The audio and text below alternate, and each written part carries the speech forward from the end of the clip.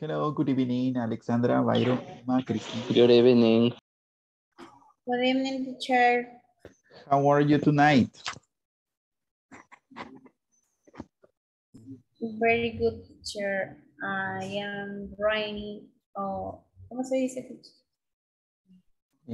What do you want to say? Is it raining? It's rain. Okay, it's raining there. Esperemos que no se vaya la luz o el internet. How was your day today? ¿Cómo estuvo su día el día de hoy?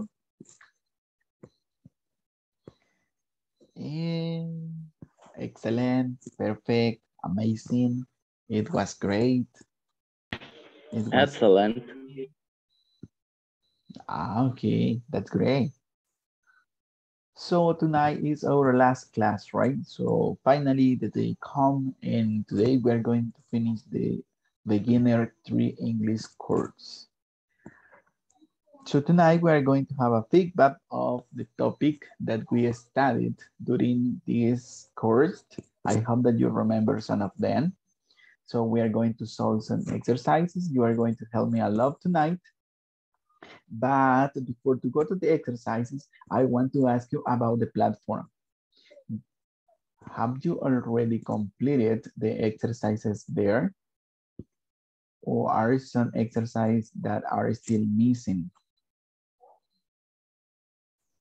¿Ya completaron todos la plataforma o hay algún ejercicio que les quedó por ahí? We are still on time.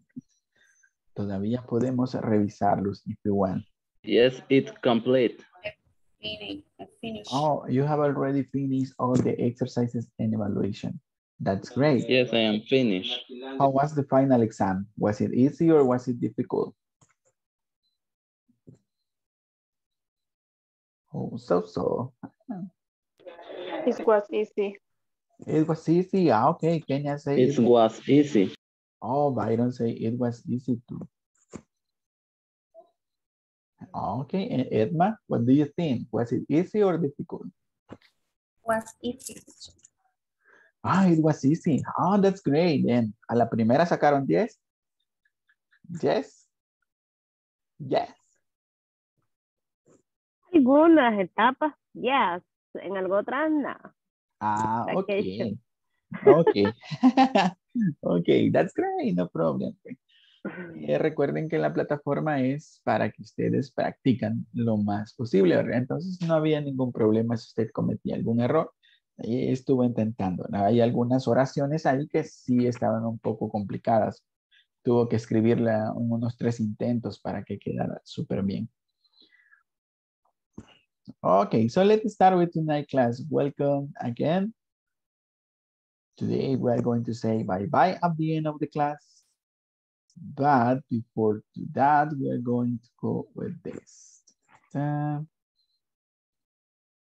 hope that you remember this topic, that we are going to have a feedback. This is the topic for tonight, feedback of the course.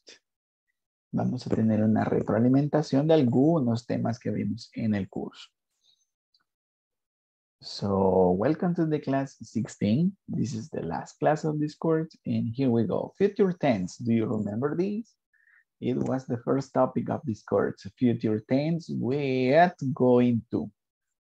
Complete the following sentences, use am, is, or are. So let's take a look at the first one. So we going to cook roasted meat the next weekend. What is the correct form of the verb to be to complete this sentence in future? Are. Okay. What about the second one? Is. I am. Okay. I am going to have a party. The next one, number 3. Are. Okay, you are going to come to my party. Number 4. Is. She's going to buy some greens. Number 5. Is again. Number 6. Is. And la persona. number 7. Are. Okay. So we are going to complete them right now. Then, let me see. You say the first one is are. Any volunteer to read the first one? We are going to cook roasted meat. Who wants? Who wants? Any volunteer? You are. She.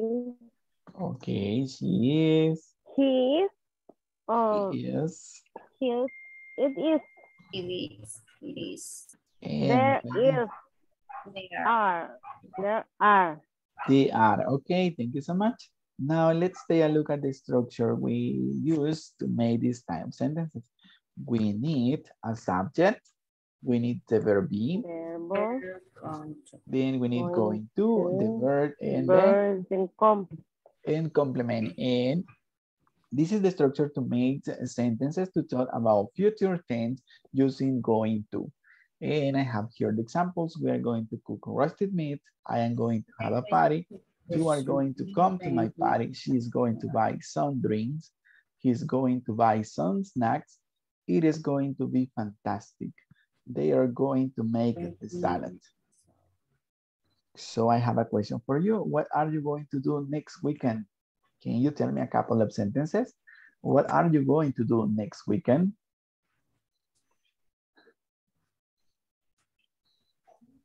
Anyone? Following this structure, so you say, I am going to, the action and the complement. I am going to go shopping, for example. I am going to go to the mall. I am going to clean my house. I am going to visit my parents. So what are you going to do? Just to answer, and we're going to move to the next exercise. Just two volunteers. Who wants? Tell me. Today is our last class, so let's practice.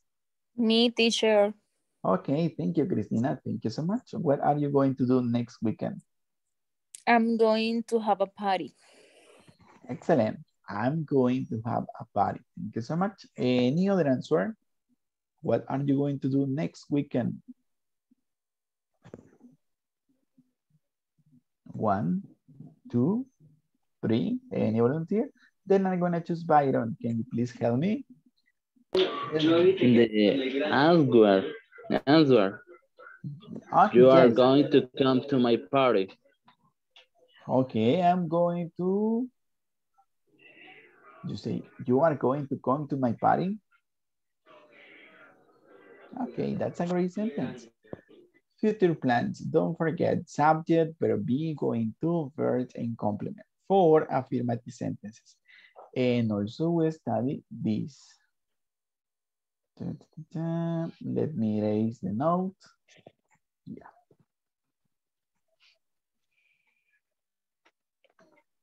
Complete the following negative sentences correctly. We are going to complete the next. So, number 1. Negative sentences. I am. Yes, I am, but it's a negative sentence. What do I need? I am not. I am not. Okay, I am not. Celebrate. I'm not going to celebrate Christmas. The second one. She's not. She is not. She's not going to have a birthday party. Okay, let's complete it. Say, I'm not in the first one. She is not. She is. Teacher, y, para decir Feliz Navidad, ¿es Happy Christmas o Merry Christmas? Merry Christmas is the expression. Merry Correct. Christmas. Can you please repeat? O, ¿por qué no es correcto decir Happy Christmas? O sea, Feliz Navidad, como en Spanish. That is just an expression, right? Es una expresión que así se utiliza, Merry Christmas, para referirse a esa festividad. Ah, ok. Para dar buenos deseos. Merry Christmas. Okay, thank you. Okay, let's go with the next one. Thank you for your question. Number 3. He is not It's not. stay home the next holiday. Okay, he is not. ¿Qué más le hace falta? He is not stay home the next holiday. It is no, yeah, no. He's not stay home the next holiday. What is missing in that Home sentence? going stay? No. Okay. He's not going Going to era. He is not going to stay home the next holiday. Let's see the next. There are is going to. They are not going. They are not going to. They are not going. They are not going to travel to Europe.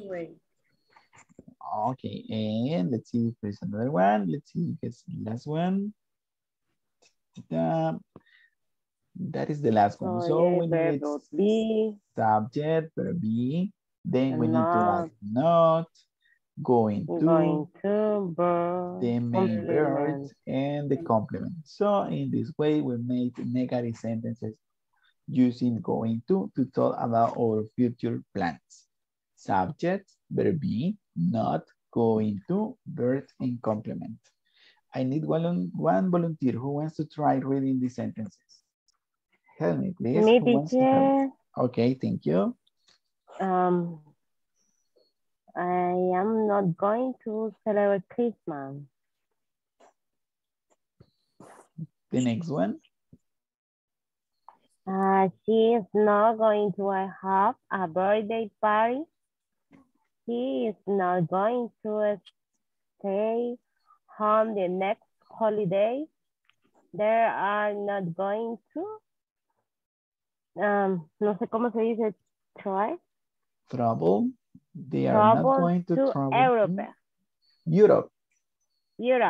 Europe. Yes. Europe. They are not going to travel to Europe. Okay, I'm going to choose Karen Lopez. Can you help me, please, Karen, reading these 4 sentences?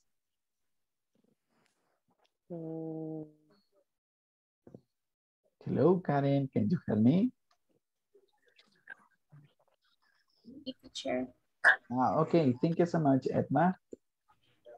I am not going to celebrate Christmas. She's not going to have a birthday party. He is not going to stay home the next holiday. They are not going to travel to Europe. Okay, excellent. So don't forget about the structured negative sentences. Subject, verb be, not, going to, verb, and complement. Let's see this here. Note, and let's go with the next. Then we have questions. Do you remember how to make questions? Let's see the first one. Or let's see the structure here. Verb be, subject. One question. Yes. ¿Por qué dicen que cuando estamos aprendiendo inglés no se debe traducir al español? Porque si yo lo traduzco no entiendo qué estoy diciendo. Ok. Bueno, ese es más un proceso, como le digo, de nuestra mente, ¿verdad? Que nosotros tenemos que traducir todo para poder entender, pero debemos de irnos acostumbrando a, por ejemplo, la frase que usted me decía, ¿por qué no digo Happy Christmas? Es lógico, ¿verdad? Que en español decimos Feliz Navidad. Dice, ¿y por qué no voy a decir Happy Christmas? ¿Y por qué ellos dicen Merry Christmas?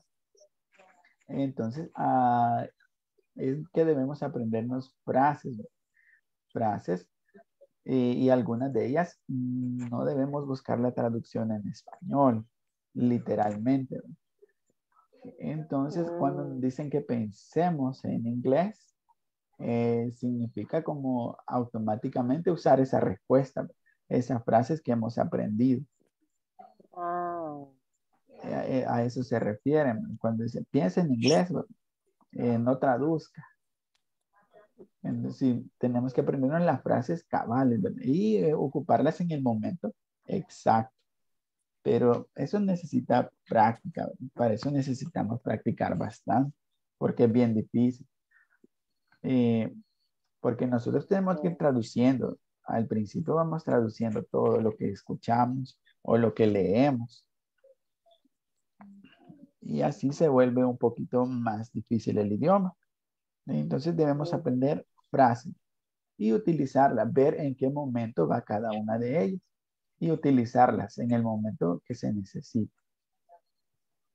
Eso Okay. significa piense en inglés, bueno, no traduzca, dice.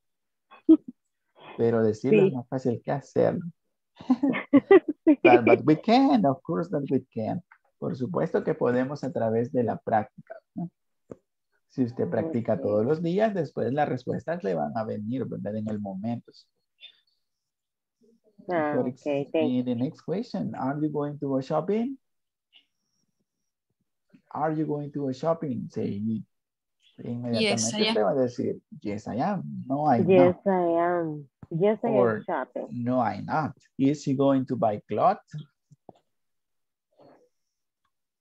He is going to. What is a good answer? Well, Is he going to buy clothes? Yes. Yes, she Oh, yes, he is. Or no, she or no, isn't. she isn't. Are they going to use their credit card? Yes, they are. Or no, they aren't. Okay, is he going to buy a car? Yes, he is or no, he isn't. Okay, and are we going to go to the supermarket? Yes, we are or no, we aren't. Okay, that's great. Thank you. yes, So for equation, we need to follow this structure. Verb be, subject, going to, verb, complement, and the question mark. Then we have information question. We also studied information question. For information question, we need WH word. ¿Cuáles son las WH word? They are what, when, where, why, Which who, one?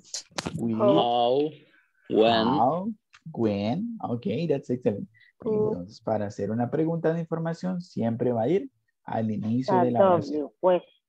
WH word. Then we have the verb be, the subject, going to, the verb, the complement, and ¿cómo se llama el signo Question último? mark. The question mark, yes. So Question mark. let's take a look at the following example. What are you going to do for Valentine's Day? Then you say, it's an information question. I have to give information. Tengo que dar información. So what are you going to do for Valentine's Day? Imagínese que es mañana. What are you going to do for Valentine's Day?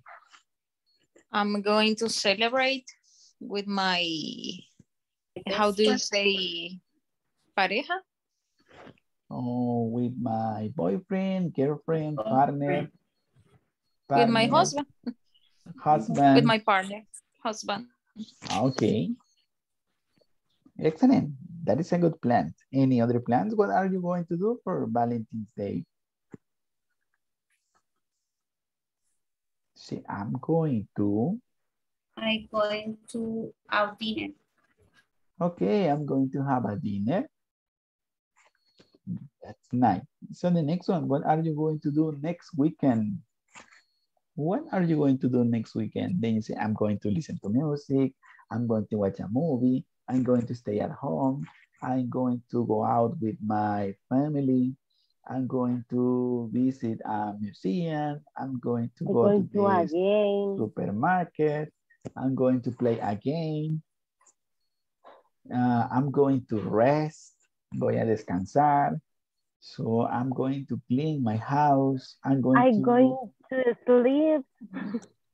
I'm going to sleep. Yes, I'm going to sleep. Going to the cinema. Okay, I'm going to go to the movies. I'm going to visit Cinemark. That's great. I'm going to go to the gym. Excellent. I'm going to go to the gym, or I'm going to do exercise. I am going to the park. Excellent. I'm going to go to the park. I'm going to one shop. I'm going to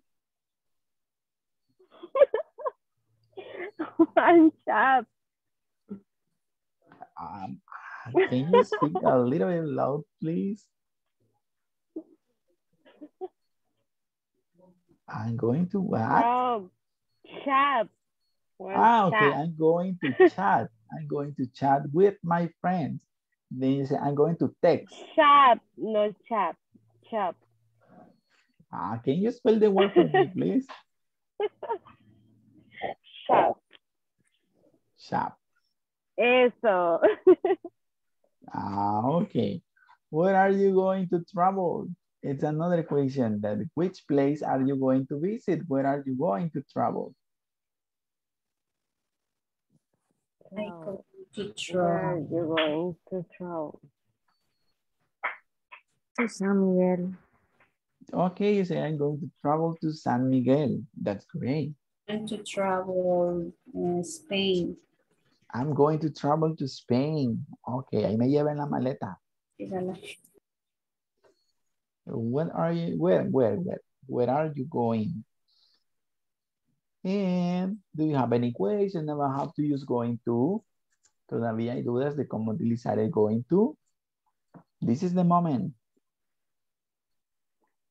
Ahora o nunca. Teacher, esto sería solo en el caso de, perdón, en el caso que se vayan a realizar actividades al futuro, ¿verdad?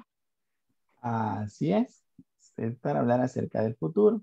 Y son planes o intenciones que usted tiene para el futuro. Futuro cercano o futuro lejos, teacher. Vale, cuando utilizamos going to, significa que ya tenemos ese plan, ¿verdad?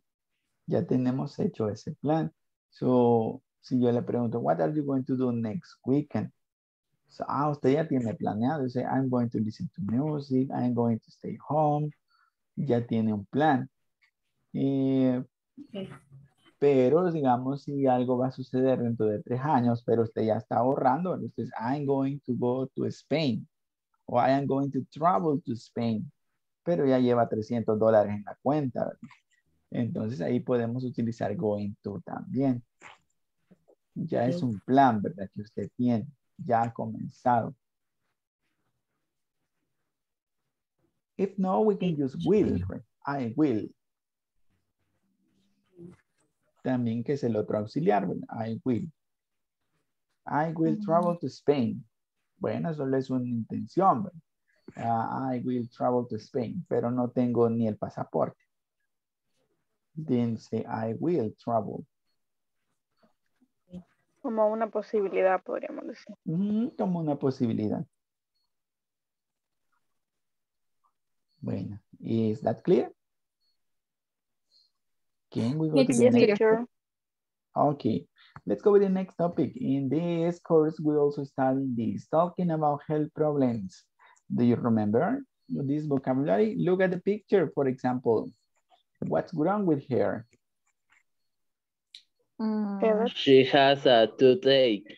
Okay, she has a toothache. We use the verb have, right? To talk about health problems. She has a toothache. Then let's see, what's the matter? We study these two questions. What's the matter? And also what's wrong?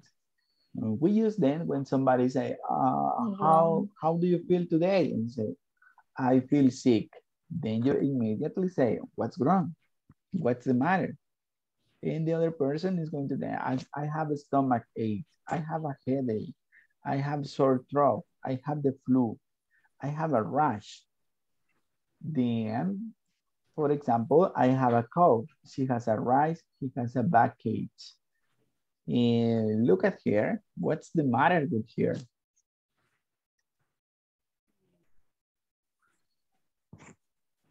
What's the matter with her? Stomach ache.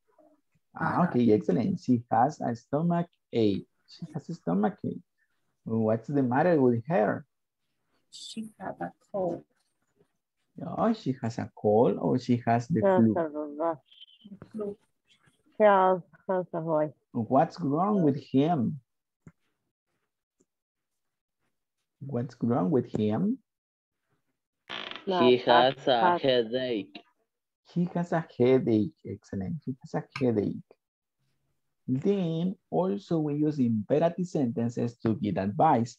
When you answer, what's the matter? Dice, I have a toothache. Usted inmediatamente dice, tú no debes de comer helado, tú debes ir al dentista. Usando oraciones imperativas podemos dar consejos. So, go to the dentist. Don't eat ice cream. Don't drink cold drinks. Don't drink. Let's say, for example, if I say, what's the matter with him? And say, what's wrong with you? ¿Qué te pasa? Y esta persona le dice, I have a headache. Tengo dolor de cabeza. Utilizando oraciones imperativas, ¿qué consejo le daría?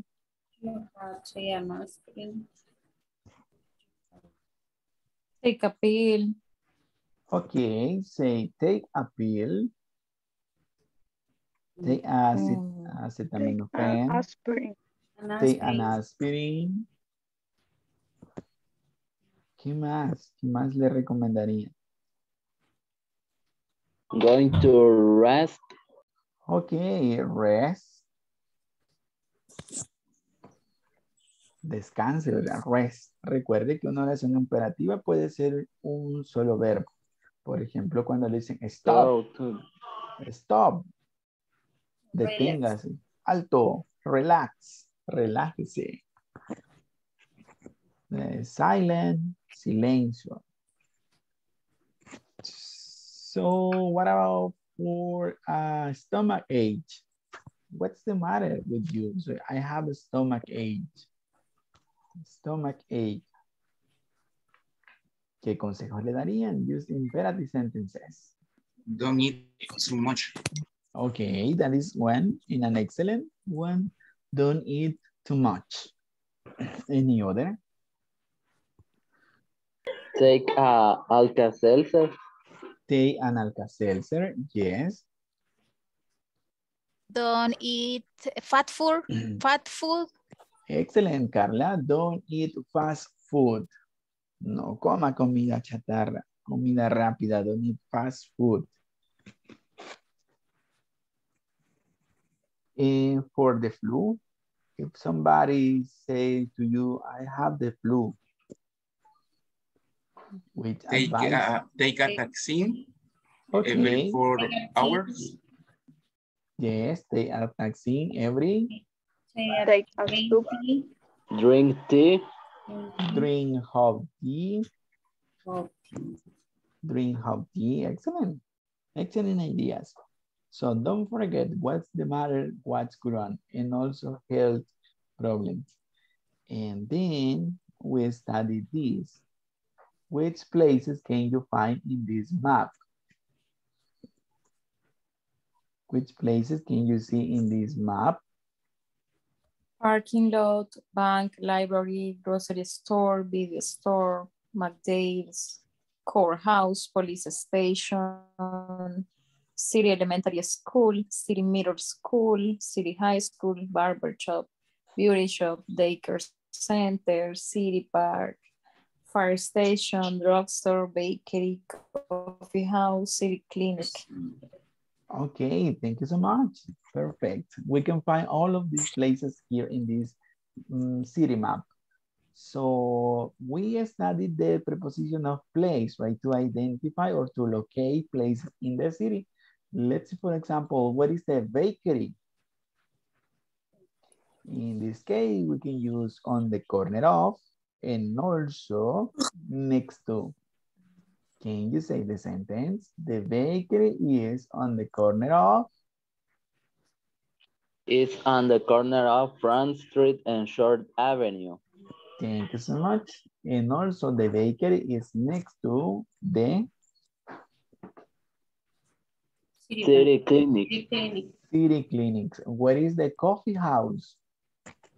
Where's the coffee house? Coffee house, where's the coffee house? Behind to city clinic. Okay, the coffee house is behind the city clinic. And where is the bank?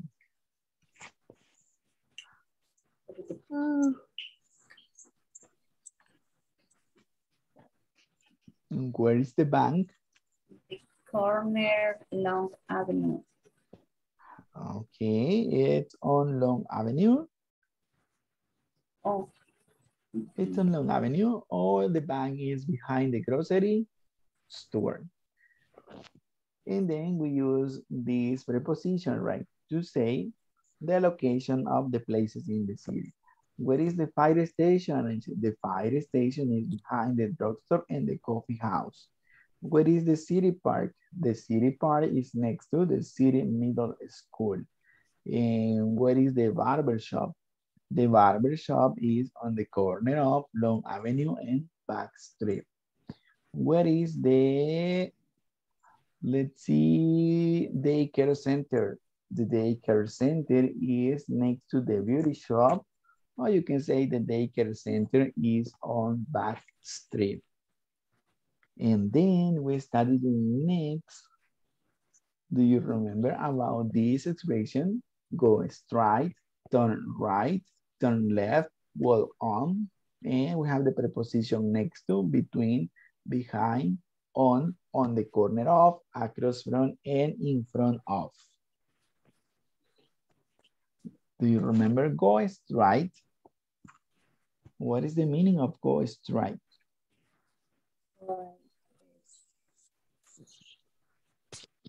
Let's go with this.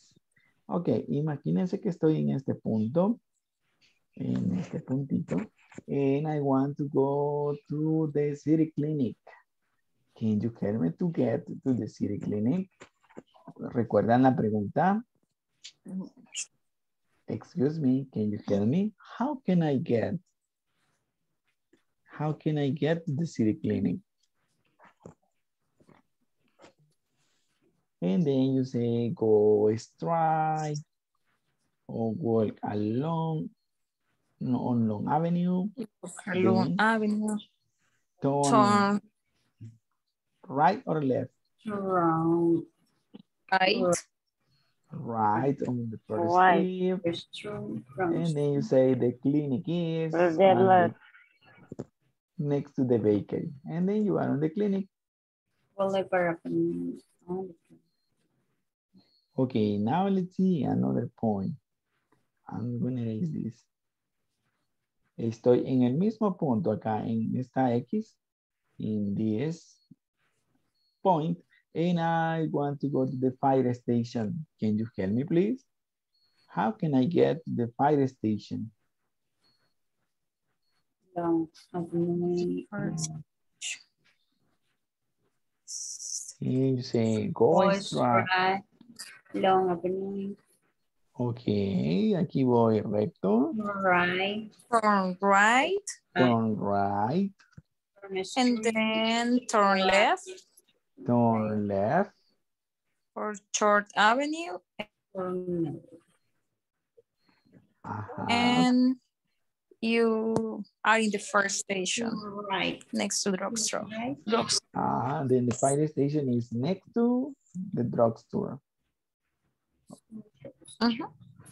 Okay, that's great. Thank you. Desde el mismo punto, I want to go to the city park. Go straight. Back street. Okay, go straight. Straight, turn right. Turn left. Turn right. Back street. On back strip. No se vaya, teacher, quédese. At the city park. Okay, I'm going to the city park. From dry car center. Okay, the city park is in front of the daycare centers. Okay, now I am in the park. Thank you so much. I am playing on the swing. Do you like to play on the swing? ¿Todavía les gusta jugar en los columpios? Ya no. Ya no quiero. Ya. Desde Ah, ya que- Sí no. me gusta. En los Ok, columpios. en los columpios, en el sube y baja. Sí. Sube y baja hasta ahora. Well, then we use this expression to give direction. To give direction, then let's go with the next. Don't forget about then. Go straight, turn right, turn left, walk on, next to, between, behind, on the corner of, across from, and finally in front of. Then we studied this other topic, the simple past tense. Do you remember? Subject was, were, and complement. Simple past tense with the verb to be. The verb to be has to form in simple past, was and also were. And this is the structure that we need to make affirmative sentences in this tense. Subject, was, or were, plus a complement. So look at this example. Any volunteer to read this example? It was sad yesterday. Okay, thank you. I was sad yesterday. The next one. You was at the shopping mall. Okay, perfect. And then the last one. They were polite. They were polite. Polite. So I was sad yesterday. She was at the shopping mall. They were polite. Then we have this other part. Negative sentences using the verb to be. We have, or we need a subject, was or were, not, plus complement. That is the structure that we need to follow. Subject, the simple past of the verb to be, was or were, not, and the complement. Who wants to read the next example? He was not angry. Thank you, Anna. He was not angry. The next. Not yesterday. You were not at house yesterday. You were not at home yesterday. Y si contractamos ese sonido, was not, ¿cómo se pronuncia? Was Wasn't. You wasn't. Wasn't. Y si contracto el sonido were plus not, You weren't. Weren't. no, you weren't. You Excellent. weren't. on yesterday. So I was, she was, he was, you were, they were, and we were. And let's take a look at this. Was and where.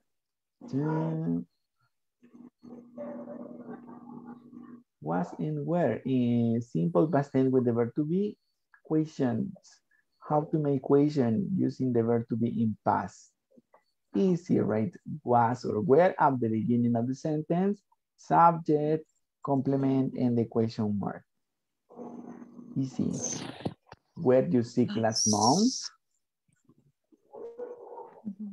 Who wants to read the next one?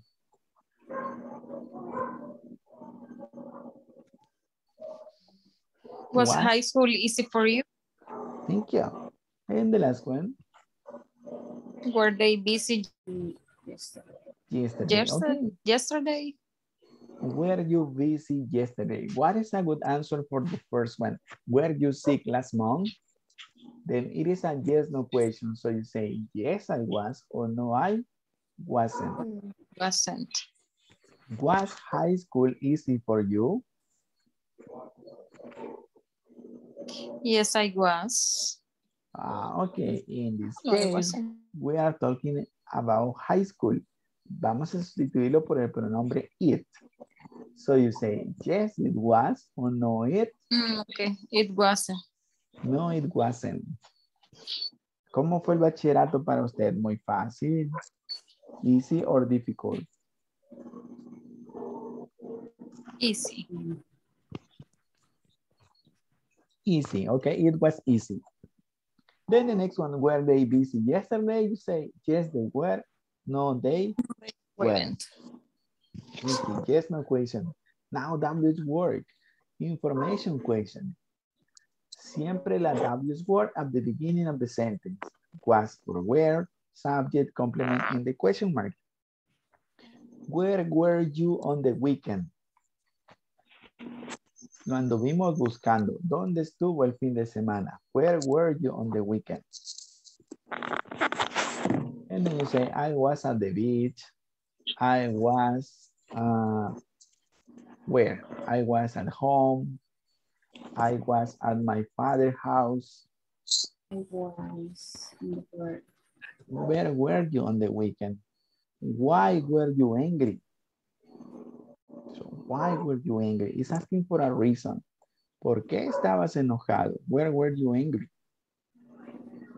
When was your wedding ceremony? When was your wedding ceremony? ¿Cuándo fue su boda? La ceremonia de su boda. Oh, then you say it was 2 years ago. It was last year. Then was and where. Do you have any question about how to use was and where? Affirmative, negative, yes, no question, and information questions. Questions? ¿Preguntas? ¿Dudas? No question. Bueno, espero que no se les olviden las estructuras, right? So help me answering the following question. What did you do yesterday? What did you do yesterday? In this case, you have to answer with verbs in simple past. Pueden ser verbos regulares o verbos irregulares. What did you do yesterday? ¿Qué hizo ayer? ¿Qué actividades realizó?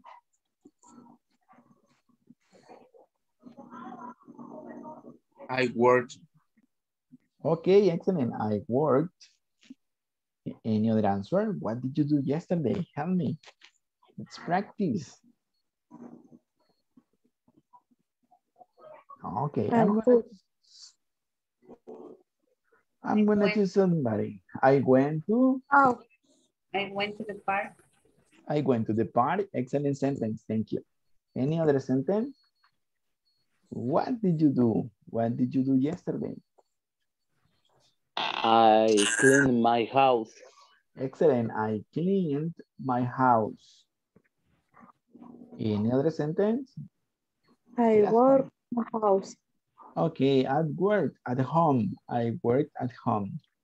Where did you go last weekend? Then you say, I listened to music. I cooked. I washed the dishes. I went to a party. I painted my house. I danced. I go swimming. I go out with my, I went out with my friends. So the activities that you did last weekend. Any answer? Where, oh, no, sorry, where did you go last weekend? ¿A dónde fue el fin de semana pasado? Where did you go last weekend? ¿Visitó algún lugar? I say, I stayed home. Estuve en casa. Did you go shopping?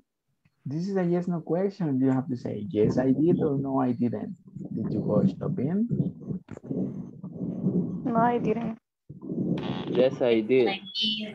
Then, did you stay at home? ¿Estuvo usted en casa? I didn't. Yes, I did. Ah, okay. No, I didn't. Yes, I did. When did you last go to the movies? ¿Cuándo fue la última vez que fue al cine? Yes, I went yesterday. Okay, excellent. I went to the movies yesterday. Oh, yesterday. I went to the movies last year.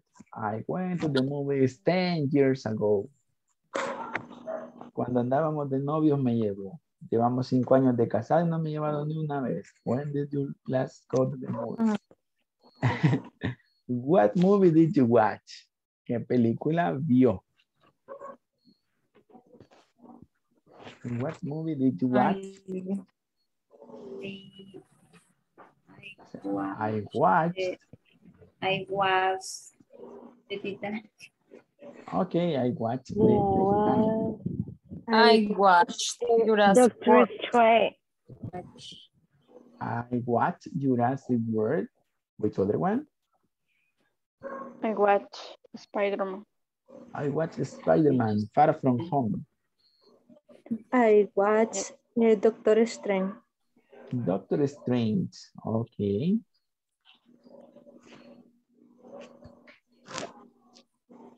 Then I watch ay, se me olvidó el que corre. Sonic. okay, Sonic. I watched Sonic 2. Yes. Okay, yes, no question again. Did you exercise yesterday? No, I didn't. What was the best meal you ate recently? Then you say it was beans and rice. ¿Cuál fue la mejor comida que comió recientemente? You say it was. It was fish. Yeah. It was fish. I was chicken. It was Chicken chicken. nugget.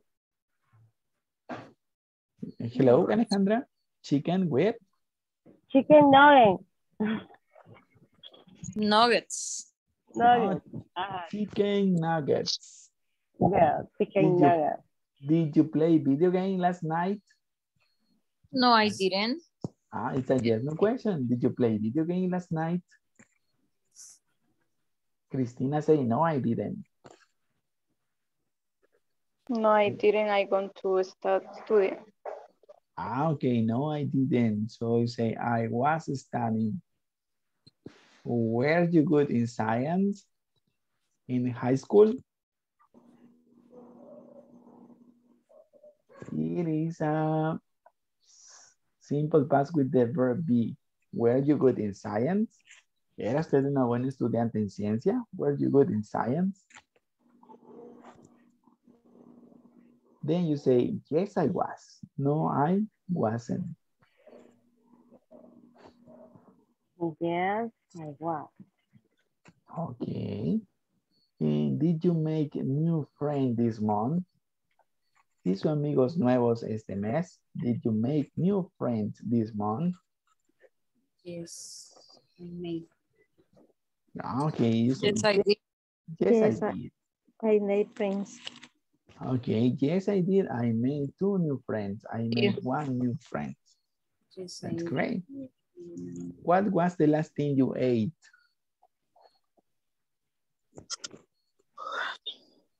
So you say it was pizza, it was hamburger, it was pupusas. It was. I was eat soup. Okay, it was soap. It was soap. That's great. So simple past, question in simple past. Do you have any question? ¿Preguntas acerca de las preguntas en pasado? Question about the questions? No? Pregunta de las Okay, do you have any question about this? No? Then let's take a final look of the final exam on the platform. So let's go with this. What was the most difficult exercise here on the platform in the final exam? All of them were easy. Todos estuvieron muy fáciles.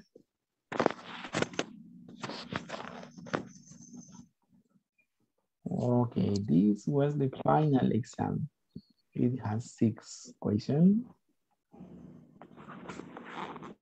Teacher, Yes. I have a question. Tell me, what is your question? Why don't make the next level? Only number 5. Which one?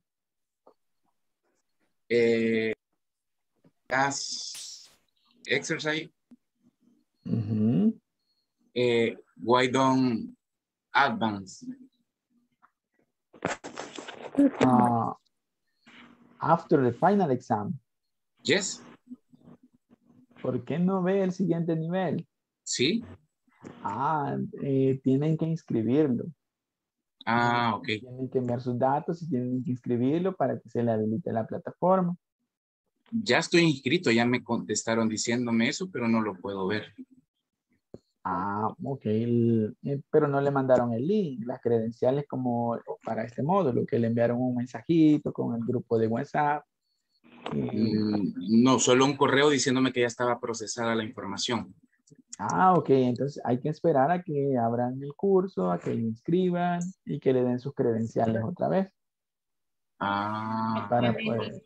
Para entrar al siguiente curso. Ok. Teacher no sabe cuándo inician el otro, no han dicho. Generalmente se tarda entre 1 o 2 semanas para comenzar el otro. Hay un receso de 1 a 2 semanas, a veces hasta 3. A veces 4. Se hace grande. Espera también la vez pasada. Se hace grande el receso. Okay, so it was the final exam. Este fue el examen final, ¿verdad? This is the listening part. Was it easy or difficult? Do you remember the answer? Where are Helen and Mark?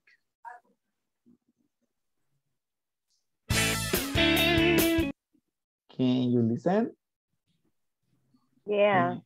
Yes? Yes, go. Units 13 to 14 quiz. Part A.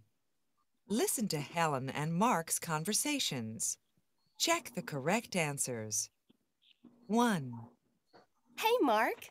Where are you going? Oh, my father's birthday is on Saturday. I need to buy him a present, so I'm going to Smith's department store. Are you going to drive there? No, I don't have any gasoline in the car. I'm going to walk. You know, I need to go to the bank. It's not far from Smith's. Can I come with you? Sure. 2. Okay, that was number 1. A bank and department store, a bank and gas station, a gas station, and a department store. Where are Helen and Mark going?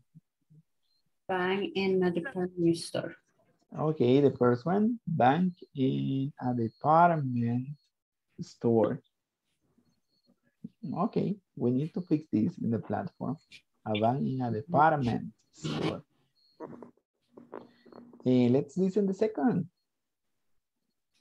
Let's see if it is working.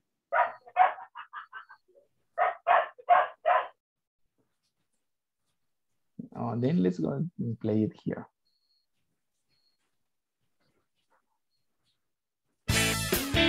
Oh, I need to go to the bank. It's not far from Smith's. Can I come with you? Sure. 2. Uh-oh, I think we're lost. Where's Smith's department store? I'm not sure. I usually drive there. Do you know where it is? No, not really. Well, I think it's on 2nd Street. No, it's not. We're on 2nd Street now. I think it's on Main. You're right. It's on the corner of 1st and Main. What's the answer in this part? On 2nd Street, on the corner of? On the corner of 1st and Main. Okay. And number 3, how did you get there?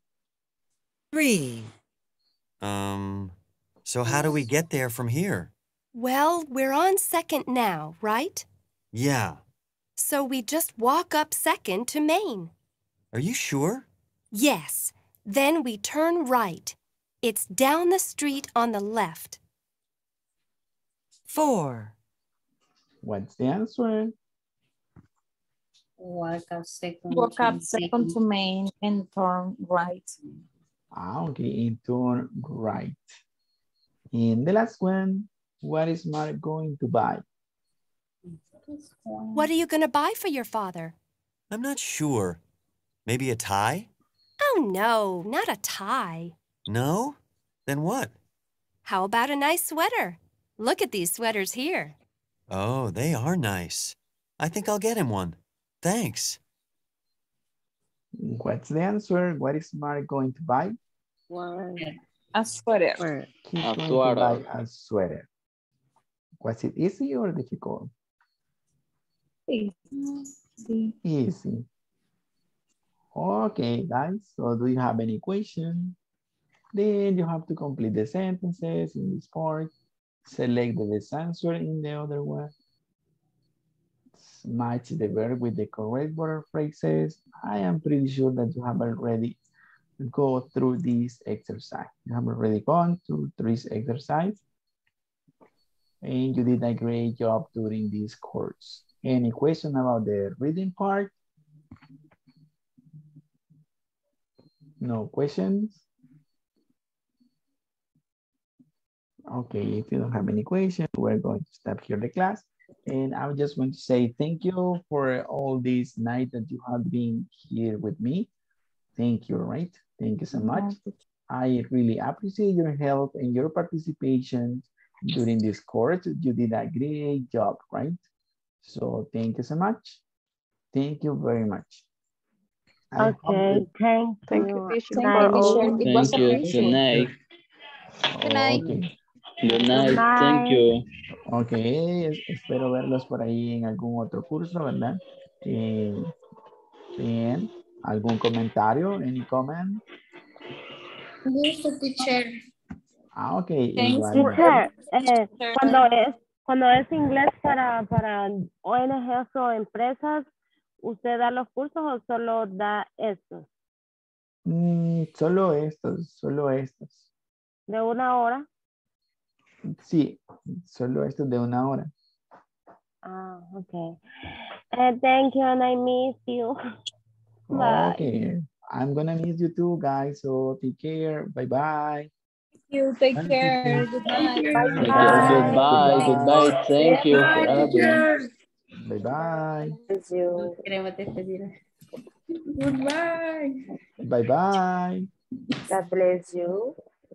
Thank you so much. God bless you too.